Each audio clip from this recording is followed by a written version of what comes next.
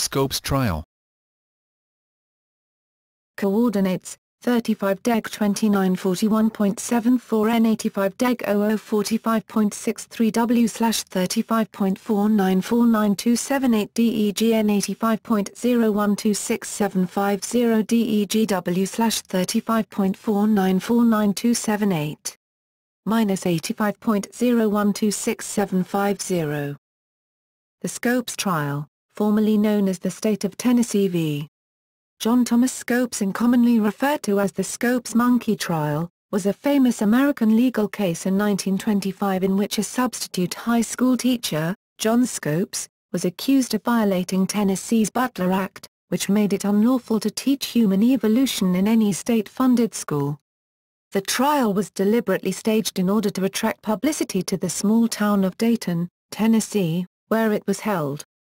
Scopes was unsure whether he had ever actually taught evolution, but he purposely incriminated himself so that the case could have a defendant.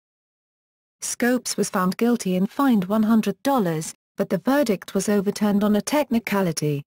The trial served its purpose of drawing intense national publicity, as national reporters flocked to Dayton to cover the big-name lawyers who had agreed to represent each side.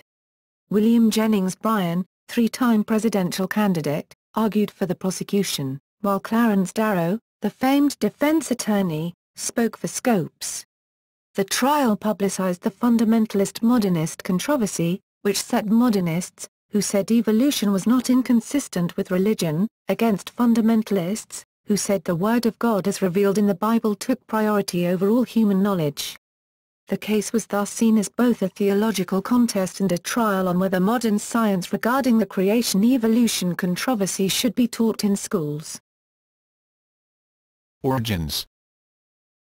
State Representative John W. Butler, a Tennessee farmer and head of the World Christian Fundamentals Association, lobbied state legislatures to pass anti-evolution laws. He succeeded when the Butler Act was passed in Tennessee.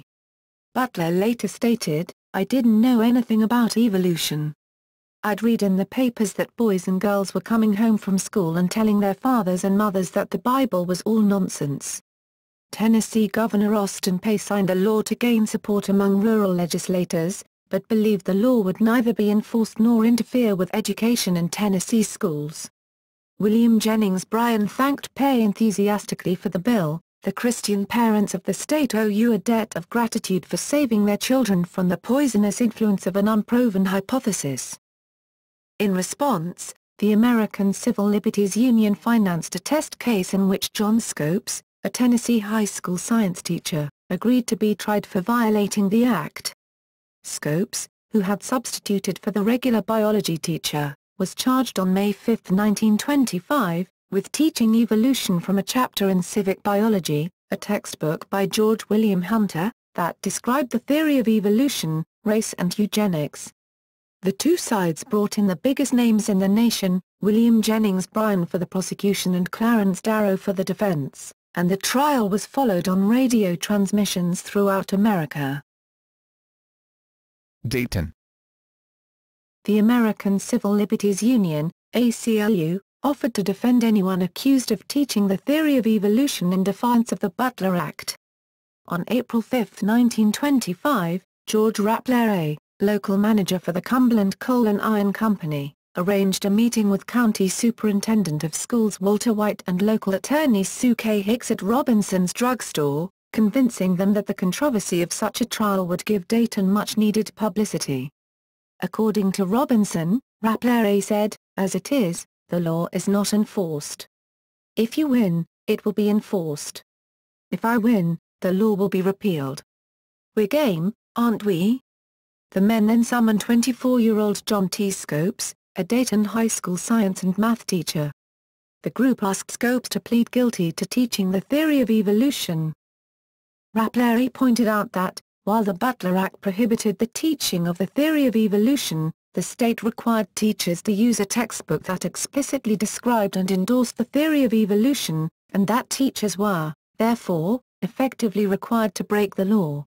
Scopes mentioned that while he couldn't remember whether he had actually taught evolution in class, he had, however, gone through the evolution chart and chapter with the class.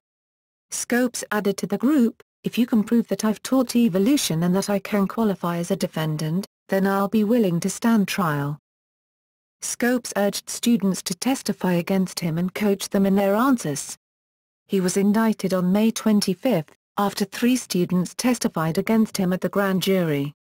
One student afterwards told reporters, "I believe in part of evolution, but I don't believe in the monkey business."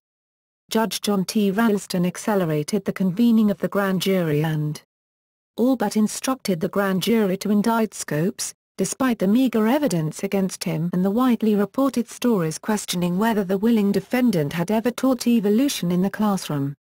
Scopes was charged with having taught from the chapter on evolution to an April 24, 1925, high school class in violation of the Butler Act and nominally arrested, though he was never actually detained. Paul Patterson, owner of the Baltimore Sun, put up $500 in bail for Scopes.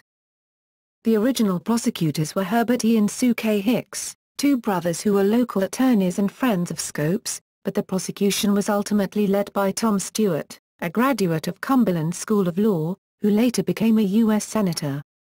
Stewart was aided by Dayton attorney Gordon McKenzie, who supported the anti-evolution bill on religious grounds, and described evolution as detrimental to our morality, and an assault on the very citadel of our Christian religion.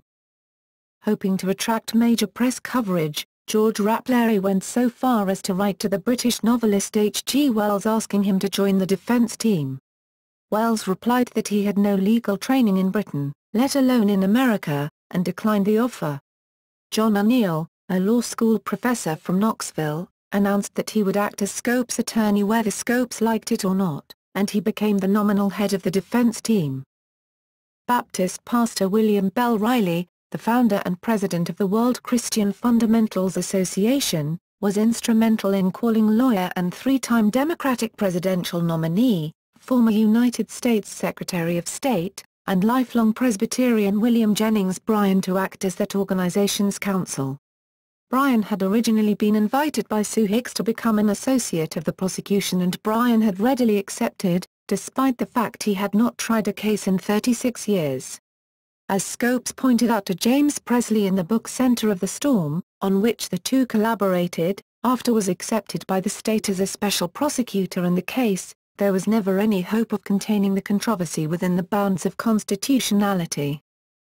In response, Clarence Darrow, an agnostic, volunteered his services to the defense, later stating that he realized there was no limit to the mischief that might be accomplished unless the country was aroused to the evil at hand. After many changes back and forth, the defense team consisted of Darrow, ACLU attorney Arthur Garfield Hayes, and Dudley Field Malone, an international divorce lawyer who had worked at the State Department. The prosecution team was led by Tom Stewart, district attorney for the 18th Circuit, and future United States Senator, and included, in addition to Herbert and Sue Hicks, Ben B. McKenzie and William Jennings Bryan.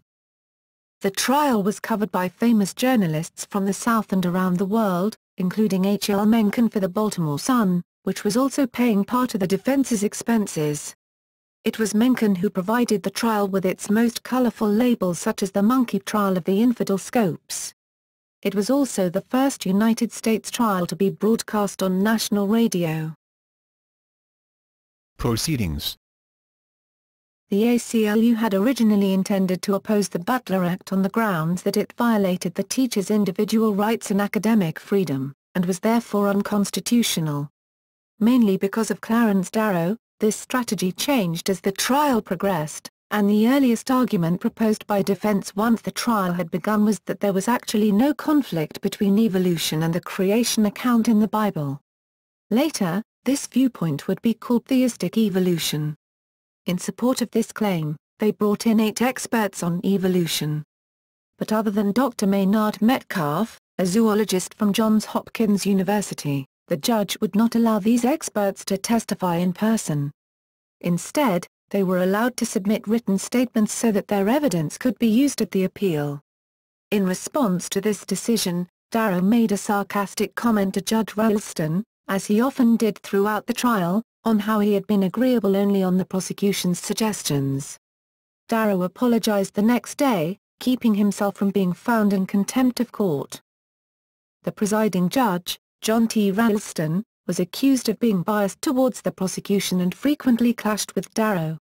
At the outset of the trial, Ralston quoted Genesis and the Butler Act. He also warned the jury not to judge the merit of the law, which would become the focus of the trial, but on the violation of the act, which he called a high misdemeanor. The jury foreman himself was unconvinced of the merit of the act, but he acted, as did most of the jury, on the instructions of the judge. By the later stages of the trial, Clarence Darrow had largely abandoned the ACLU's original strategy and attacked the literal interpretation of the Bible as well as Bryan's limited knowledge of other religions and science. Only when the case went to appeal did the defense return to the original claim that the prosecution was invalid because the law was essentially designed to benefit a particular religious group, which would be unconstitutional. Bryan chastised evolution for teaching children that humans were but one of, precisely, 35,000 types of mammals and bemoaned the notion that human beings were descended not even from American monkeys, but from Old World monkeys. Malone responded for the defense in a speech that was universally considered the oratorical triumph of the trial. Arousing fears of inquisitions, Malone argued that the Bible should be preserved in the realm of theology and morality and not put into a course of science. In his conclusion, Malone declared that Bryan's duel to the death against evolution should not be made one-sided by a court ruling that took away the chief witnesses for the defense. Malone promised that there would be no duel because there is never a duel with the truth. The courtroom went wild when Malone finished, and Scopes declared Malone's speech to be the dramatic high point of the entire trial and insisted that part of the reason Bryan wanted to go on the stand was to regain some of his tarnished glory. On the sixth day of the trial, the defense ran out of witnesses. The judge declared that all of the defense testimony on the Bible was irrelevant and should not be presented to the jury, which had been excluded during the defense. During the court proceedings, seventh day of the trial, the defense asked the judge to call Bryan as a witness to question him on the Bible, as their own experts had been rendered irrelevant. Darrow had planned the day before and called Bryan a Bible expert. This move surprised those present in the court, as Bryan was a counsel for the prosecution and Bryan himself, according to a journalist reporting the trial, never made a claim of being an expert. Although he did tout his knowledge of the Bible. This testimony revolved around several questions regarding biblical stories and Bryan's beliefs, as shown below. This testimony culminated in Bryan declaring that Darrow was using the court to slur the Bible while Darrow replied that Bryan's statements on the Bible were foolish. Examination of Bryan. On the seventh day of the trial, Clarence Darrow took the unorthodox step of calling William Jennings Bryan, counsel for the prosecution, to the stand as a witness in an effort to demonstrate that belief in the historicity of the Bible and its many accounts of miracles was unreasonable. Bryan accepted, on the understanding that Darrow would in turn submit to questioning by Bryan. Although Hayes would claim in his autobiography that the cross-examination of Bryan was unplanned, Darrow spent the night before in preparation. The scientists the defense had brought to Dayton, and Charles Francis Potter, a modernist minister who had engaged in a series of public debates on evolution with the fundamentalist preacher John Roach Straighten, prepared topics and questions for Darrow to address to Bryan on the witness stand. Curtly Mather, chairman of the geology department at Harvard and also a devout Baptist, played Bryan and answered questions as he believed Bryan would. Ralston had adjourned court to the stand on the courthouse lawn, ostensibly because he was afraid of the building with so many spectators crammed into the courtroom, but probably because of the stifling heat. p. 227. Scopes and Presley pages 164. Adam and Eve. An area of questioning involved the Book of Genesis, including questions such as if Eve was actually created from Adam's rib, where did Cain get his wife, and how many people lived in ancient Egypt. Darrow used these examples to suggest that the stories of the Bible could not be scientific and should not be used in teaching science, with Darrow telling Bryan, "You insult every man of science and learning in the world because he does not believe in your fool religion."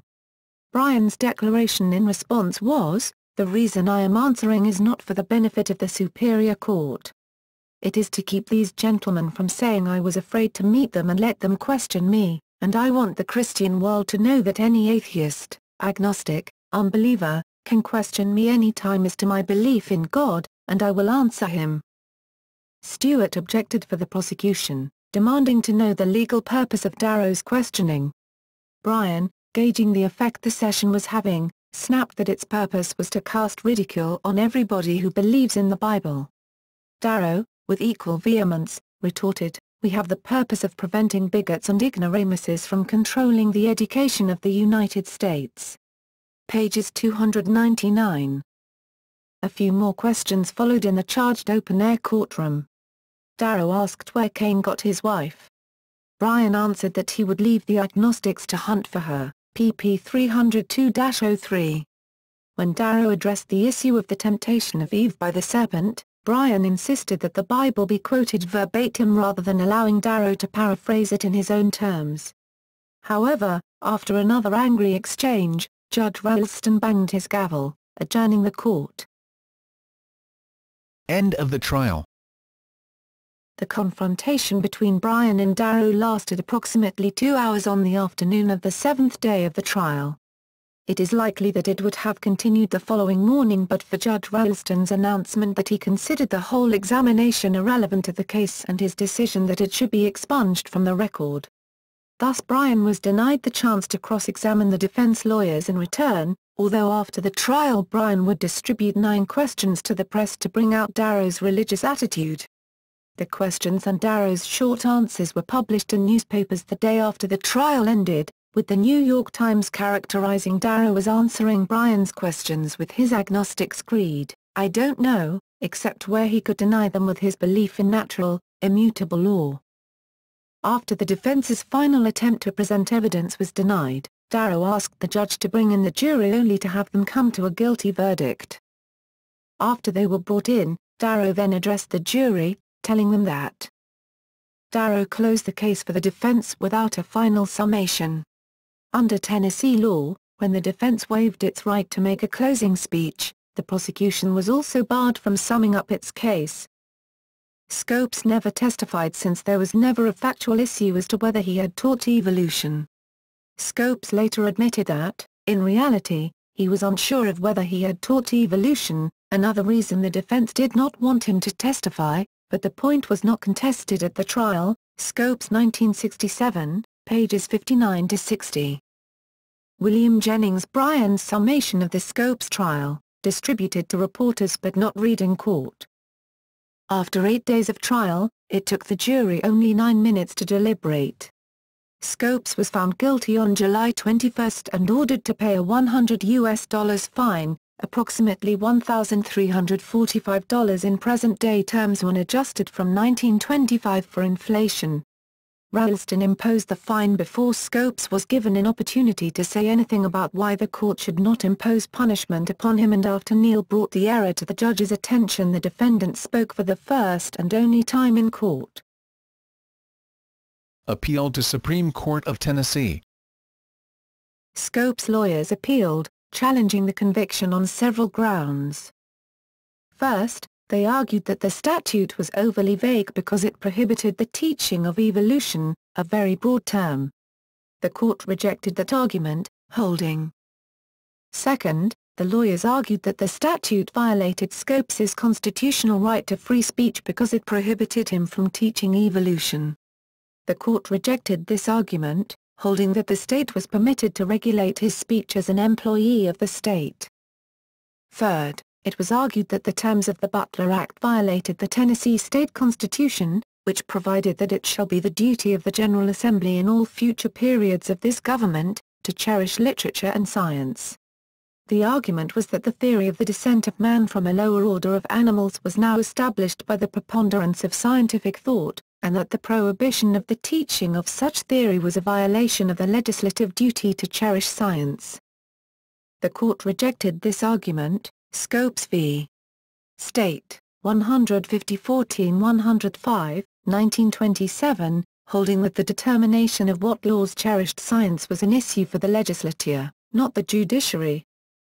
Fourth, the defense lawyers argued that the statute violated the provisions of the Tennessee Constitution that prohibited the establishment of a state religion. The religious preference provisions of the Tennessee Constitution, Section 3 of Article 1, stated, "No preference shall ever be given, by law, to any religious establishment or mode of worship." Writing for the court, Chief Justice Grafton Greene rejected this argument, holding that the Tennessee Religious Preference Clause was designed to prevent the establishment of a state religion as had been the experience in England and Scotland at the writing of the Constitution, and held. Further, the court held that while the statute forbade the teaching of evolution, as the court had defined it, it did not require the teaching of any other doctrine, so that it did not benefit any one religious doctrine or sect over the others. Nevertheless, having found the statute to be constitutional, the court set aside the conviction on appeal because of a legal technicality. The jury should have decided the fine, not the judge, since under the state constitution, Tennessee judges could not at the time set fines above $50, and the Butler Act specified a minimum fine of $100. Justice Greene added a totally unexpected recommendation. Attorney General L.D. Smith immediately announced that he would not seek a retrial, while Scopes' lawyers offered angry comments on the stunning decision. In 1968, the Supreme Court of the United States ruled in Epperson v.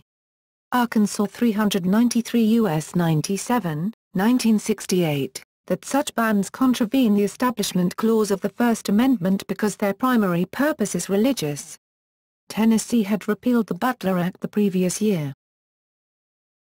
Aftermath of the trial. Science versus religion. The trial revealed a growing chasm in American Christianity and two ways of finding truth, one biblical, and one evolutionist. Scientific, author David Goes writes that the majority of Christians denounced evolution at the time. Author Mark Edwards contests the conventional view that in the wake of the Scopes trial a humiliated fundamentalism retreated into the political and cultural background, a viewpoint evidenced in the movie Inherit the Wind and the majority of contemporary historical accounts. Rather, the cause of fundamentalism's retreat was the death of its leader, Bryan. Most fundamentalists saw the trial as a victory and not a defeat, but Bryan's death soon after created a leadership void that no other fundamentalist leader could fill.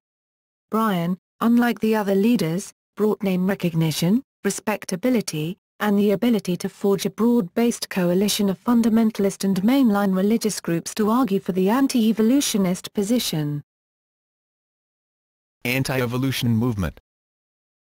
The trial escalated the political and legal conflict between strict creationists and scientists to influence the extent to which evolution would be taught as science in Arizona and California schools.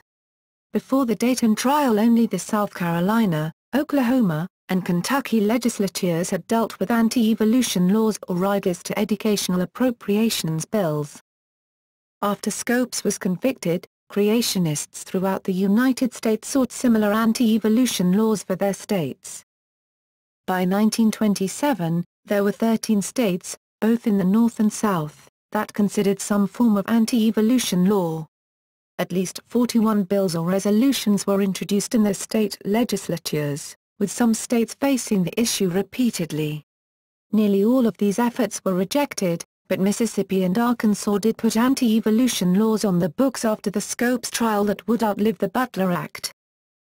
In the Southwest, anti-evolution crusaders included ministers R.S. Beale and Aubrey L. Moore in Arizona and members of the Creation Research Society in California. They sought to ban evolution as a topic for study in the schools or, failing that, to relegate it to the status of unproven hypothesis perhaps taught alongside the biblical version of creation. Educators, scientists, and other distinguished laymen favored evolution. This struggle occurred later in the Southwest than elsewhere and persisted through the Sputnik era after 1957 when it collapsed, as the national mood inspired increased trust in science in general and support for evolution in particular. The opponents of evolution made a transition from the anti-evolution crusade of the 1920s to the creation science movement of the 1960s. Despite some similarities between these two causes, The creation science movement represented a shift from overtly religious to covertly religious objections to evolutionary theory, sometimes described as a wedge strategy, raising what it claimed to be scientific evidence in support of a literal interpretation of the Bible. Creation science also differed in terms of popular leadership, rhetorical tone, and sectional focus. It lacked a prestigious leader like Bryan, utilized pseudoscientific rather than religious rhetoric, and was a product of California and Michigan instead of the South. Teaching of science. The Scopes trial had both short and long-term effects in the teaching of science in schools in the United States. Though often upheld as a blow for the fundamentalists in the form of waning public opinion, the victory was not complete. Though the ACLU had taken on the trial as a cause, in the wake of Scopes' conviction, they were unable to find any volunteers to take on the Butler Law, and by 1932, the ACLU gave up. The anti-evolutionary legislation was not challenged again until 1965, and in the meantime William Jennings Bryan's cause was taken up by a number of organizations including the Bryan Bible League and the Defenders of the Christian Faith. The immediate effects of the trial are evident in the high school biology texts used in the second half of the 1920s and the early 1930s. Of the most widely used textbooks, there is only one listing evolution in the index, and in the wake of the trial, under the pressures of fundamentalist groups, the entry is countered with biblical quotations. The fundamentalists' target slowly veered off evolution in the mid-1930s. As the anti-evolutionist movement died out, biology textbooks began to include the previously removed evolutionary theory. This also corresponds to the emerging demand that science textbooks be written by scientists rather than educators or education specialists. In 1958 the National Defense Education Act was passed with the encouragement of many legislators who feared the United States education system was falling behind that of the Soviet Union.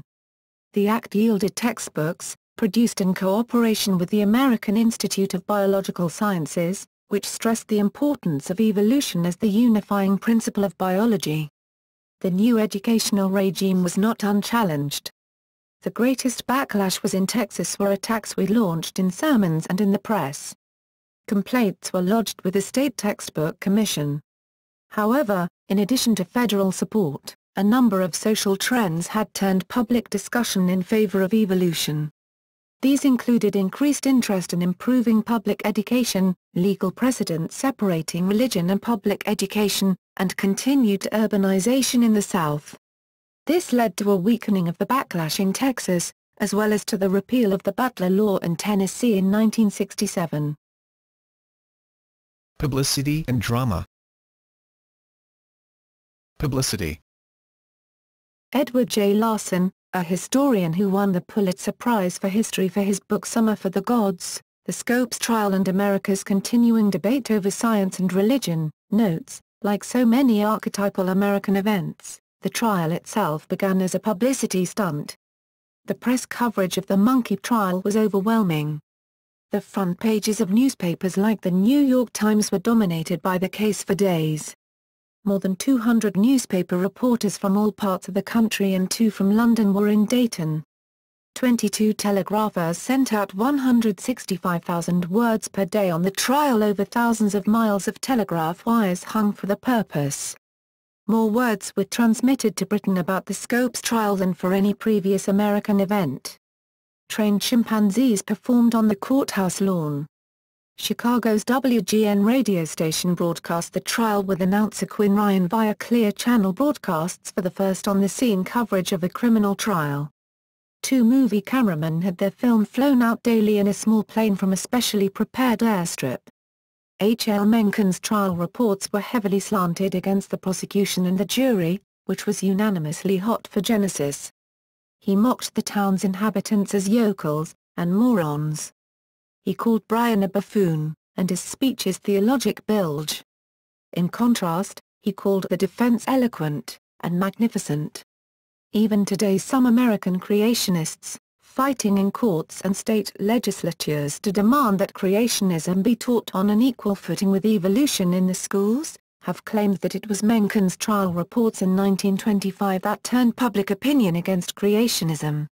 The media's portrayal of Darrow's cross-examination of Bryan, and the play and movie Inherit the Wind, caused millions of Americans to ridicule religious-based opposition to the theory of evolution. The trial also brought publicity to the town of Dayton, Tennessee, and was hatched as a publicity stunt. From the Salem Republican, June 11, 1925. Courthouse.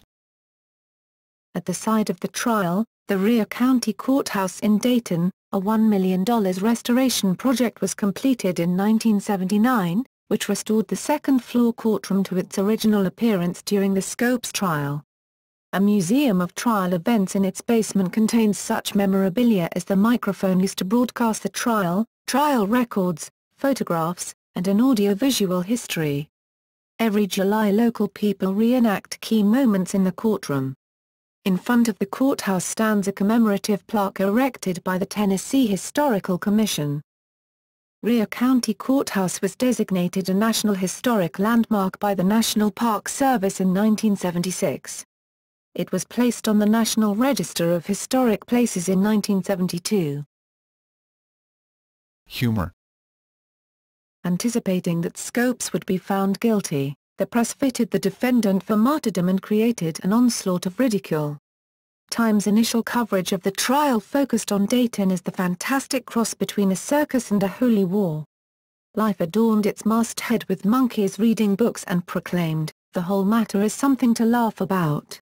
Hosts of cartoonists added their own portrayals to the attack. The greatest collection of cartoons available would be the 14 reprinted in L. Sprague de Camp's The Great Monkey Trial.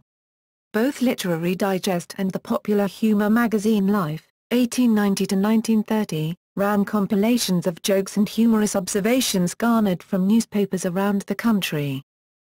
Overwhelmingly, the butt of these jokes was the prosecution and those aligned with it, Bryan, the city of Dayton, the state of Tennessee, and the entire South, as well as fundamentalist Christians and anti-evolutionists. Rare exceptions were found in the Southern press, where the fact that Darrow had saved Leopold and Loeb from the death penalty continued to be a source of ugly humor. The most widespread form of this ridicule was directed at the inhabitants of Tennessee.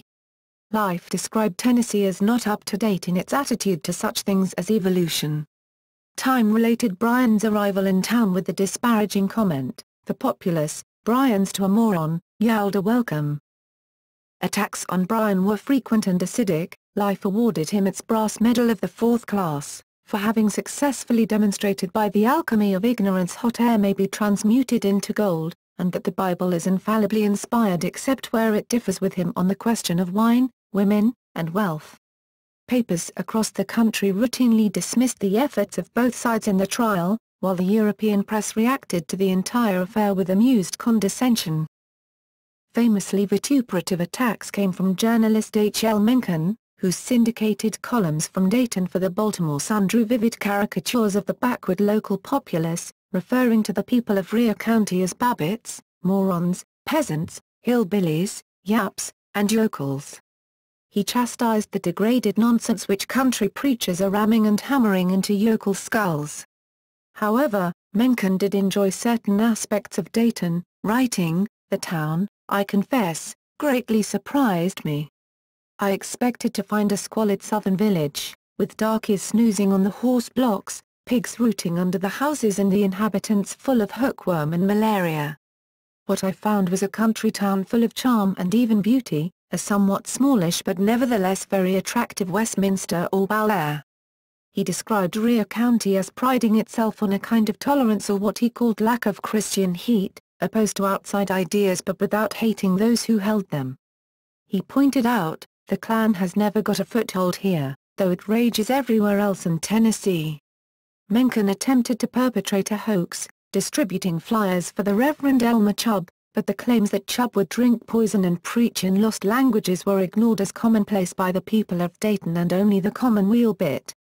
Mencken continued to attack Bryan, including in his famously withering obituary of Bryan, In Memoriam, WJB, in which he charged Bryan with insincerity, not for his religious beliefs but for the inconsistent and contradictory positions he took on a number of political questions during his career. Years later, Mencken did question whether dismissing Bryan as a quack pure and unadulterated was really just. Mencken's columns made the Dayton citizens irate and drew general fire from the Southern press.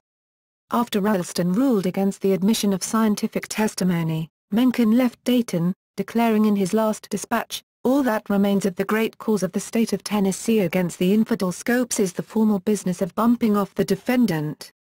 Consequently, the journalist missed Darrow's cross-examination of Bryan on Monday. Stage and film. The play Inherit the Wind, 1955, by Jerome Lawrence and Robert Edwin Lee, is loosely based on this trial. It turns Darrow and Bryan into characters named Henry Drummond and Matthew Brady. The play's preface says that while the trial was its genesis, it is not history. Lawrence and Lee later said that it was written in response to McCarthyism and was chiefly about intellectual freedom. However, despite its disclaimer, and the fact that it deviates from actual events in many ways, the play has largely been accepted as history by the public. Inherit the Wind was made into a 1960 film directed by Stanley Kramer, with Spencer Tracy as Drummond and Frederick March as Brady. Although there are numerous changes in the plot, they include more of the actual events recorded in the trial transcript, such as when Darrow implies the court is prejudiced, being cited for contempt of court for his comments and his subsequent statement of contrition that persuaded the judge to drop the charge. There have also been a trio of television versions, with Melvyn Douglas and Ed Begley in 1965, Jason Robards and Kirk Douglas in 1988, and Jack Lemmon and George C. Scott in 1999. The Scopes trial did not appear in the Encyclopaedia Britannica until 1957, when its inclusion was spurred by the successful run of Inherit the Wind on Broadway, which was mentioned in the citation. It was not until the 1960s that the Scopes trial began to be mentioned in the history textbooks of American high schools and colleges, usually as an example of the conflict between fundamentalists and modernists, and often in sections that also talked about the rise of the Ku Klux Klan in the South. The play Inherit the Truth, 1987, by Gail Johnson, was based around the original transcripts of the case. Inherit the Truth was performed yearly during the Dayton Scopes Festival until it ended its run in 2009. The play was written as a rebuttal to the 1955 play and the 1960 film, which local Daytons claim did not accurately depict the trial of William Jennings Bryan. In 2007 Bryan College purchased the rights to the production and began work on a student film version of the film, which it viewed at that year's Scopes Festival. Peter Goodchild's play The Great Tennessee Monkey Trial was broadcast by the BBC in 2009 starring Neil Patrick Harris and Ed Asner. In 2011, Alleged, a film starring Brian Dennehy as Clarence Darrow and Fred Thompson as William Jennings Bryan was released by Two Shoes Productions. Alleged is a romantic drama set around the Scopes trial. While the main storyline is fictional, all of the courtroom scenes are accurate to the actual trial transcript. Coincidentally, Dennehy had played Matthew Harrison Brady, the fictionalized counterpart of Bryan, in the 2007 Broadway revival of Inherit the Wind. In 2013, the Comedy Central series Drunk History did a retelling of portions of the trial. Related cases. Epperson v. Arkansas, 1968, Daniel v. Waters, 1975, Hendren v. Campbell, 1977, McLean v. Arkansas, 1981, Edwards v. Eguard, 1987, Kitzmiller v. Dover Area School District, 2000.